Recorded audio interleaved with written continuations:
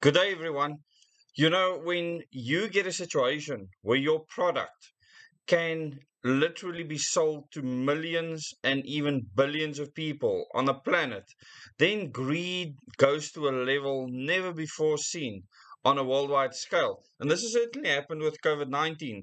And in this article in Forbes, it says Pfizer's COVID vaccine protection against Omicron fades just weeks after second and third doses study finds.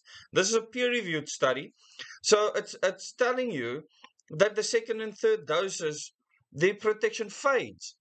And the people won't say now, but they came up with a bad vaccine. No, they are telling you you need more of this ineffective vaccine. Let me get into the article, and you can find the article link in the description below this video as well as in the first comment.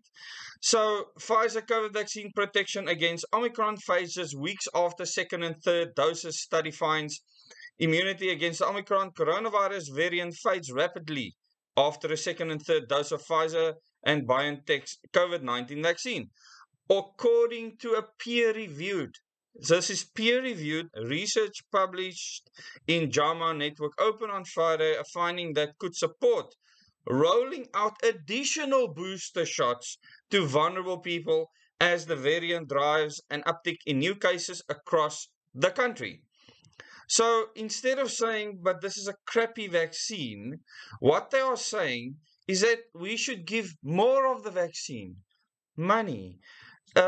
People, really, even the people that are pro-vaccination, that believes that the vaccinations worked for them, that have gone for vaccines, should ask themselves, where will this end?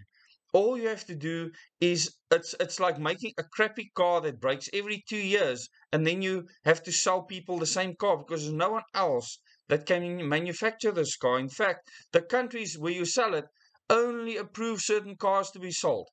And any layman can understand what I'm saying by this.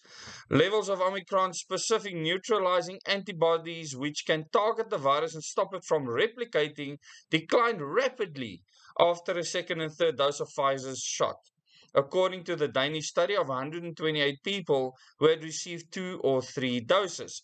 Antibody levels, which are associated with protection against infection and disease, fell within weeks of getting the shots and were much lower than the level of antibodies specific to the original and Delta coronavirus variants, the researchers said.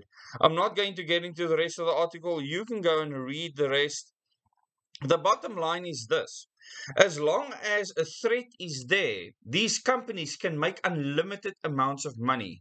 And I don't see enough people talking about this. This should be in the mainstream media. And Forbes shouldn't put out an article like this. They should ask why these people are not being able to create a vaccine that is effective. It is so simple. For profit, to have a product that does the job for a short period of time, but then fails. And then you have to come up with the next and the next and the next. And you don't have to refund the original person that purchased the product for free. No, they must pay for it again. Because it's not the government paying for it, it's a taxpayer, it's you and I that are paying for it. Thank you very much for watching this video. If you want more content like this, please subscribe to the channel and click the bell icon so you can get notifications for new videos. Till the next video.